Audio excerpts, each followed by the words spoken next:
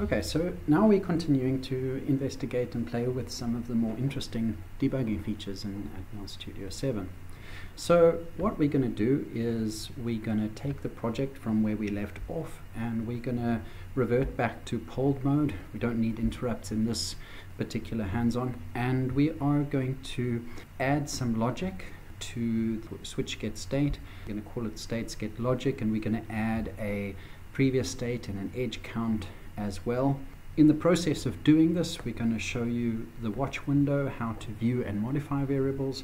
We're going to look at conditional breakpoints, and then also what we're going to do with action breakpoints is we're going to try and log the various state variables to an output window. So first thing to do is we are going to remove the interrupts, so the logic comes back into the while loop and we don't need the ISR anymore. Next, we're going to modify the get state to a uint, and we're going to call it get states logic. So we need a couple more variables here. So we've added a previous state variable and an edge count, both uint statics. Now what we were returning is basically our current state. So as we read the current state, we can then check if we need to increment an edge count or not. Now we need to just keep track of the previous state. I'm just going to rename this to be previous. So just adding a logical constraint.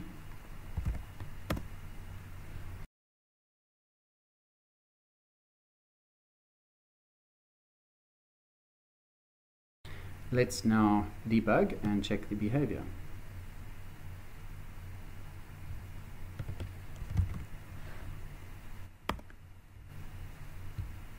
Just disabling breakpoints and running. So I can see a fairly irregular pattern here. I set a breakpoint and the program breaks. I can now hover over the edge count and see that the value is 47. I right click and can add to watch, and here I can see the edge count, the name of a variable, the value, and also the type of the data.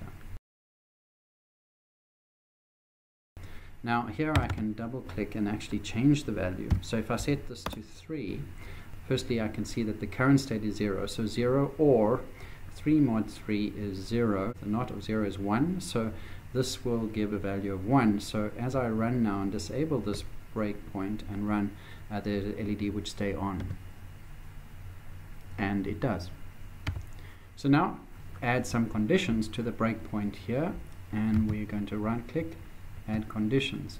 What we want to do is check if the edge count is a multiple of 5 and if the current state. So the current state will be pressed, and that will give a positive output there. Enter to accept this. I can now test how this works. So running,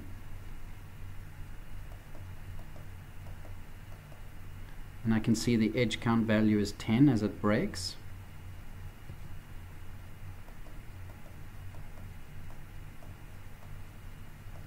That's 20 the next time it breaks, and one more time.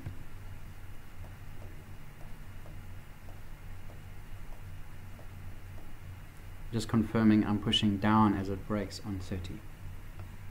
The next thing we're going to do is we are going to set an action breakpoint. Here, previous state is current state, and here we set an action, and the action that we want to log a message to the output window.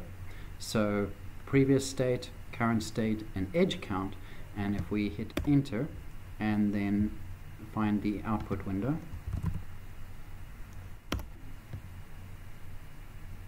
and you can see that we continuously get updates of these variables.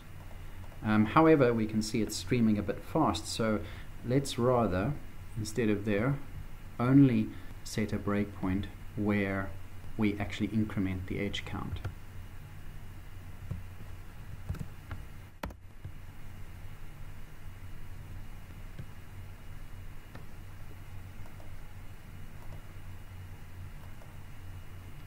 And now you can see that every time I push the LED in, I get 2 edge count increments. And so I have demonstrated the use of both conditional and action breakpoints.